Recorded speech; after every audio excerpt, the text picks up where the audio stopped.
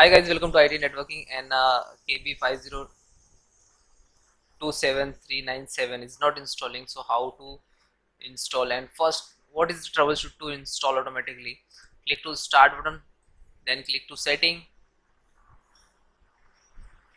in system, scroll down, then guys find out troubleshoot, other troubleshoot, and run Windows. Click to run.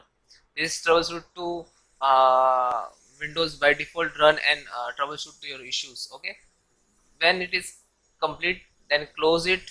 Then second solutions, reset your element service. So guys, Windows R, type services.msc, this command to OK, open services, then guys select background intelligent transport service to start and wait few minutes. Okay, and then close.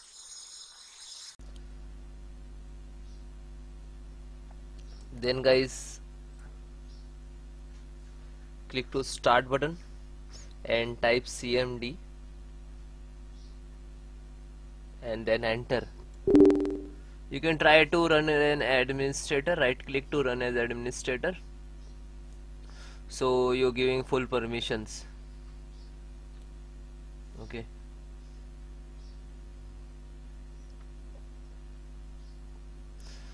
then guys I have some command to repair your some corrupted Windows file. So this command I will give you in link in description, so you directly copy paste. Okay, first command is sfc/scannow. You look at in the screen. So some when you enter the some percentage like to start and find out to any corrupted file. Okay, and then second also check health your computers, and third also check, and fourth restore your health. Okay, so all four command is very important for your computers.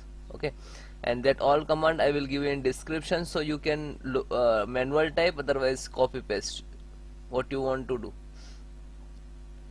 Okay, so almost first complete, then second just a copy and then paste,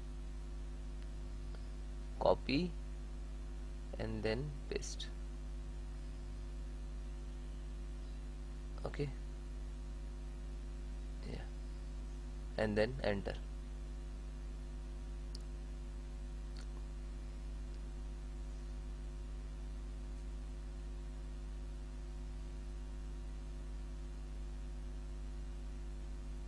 Okay, now third.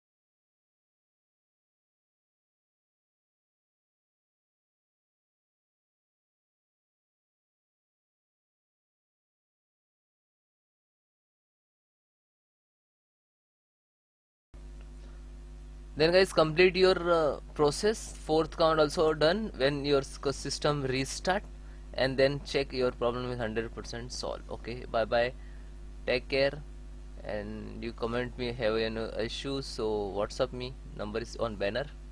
Bye. Then guys next solutions, open browsers, manual download to KB series, which is not install your system. Search on Google, type Microsoft Catalog, first link to click microsoftcatalog.com.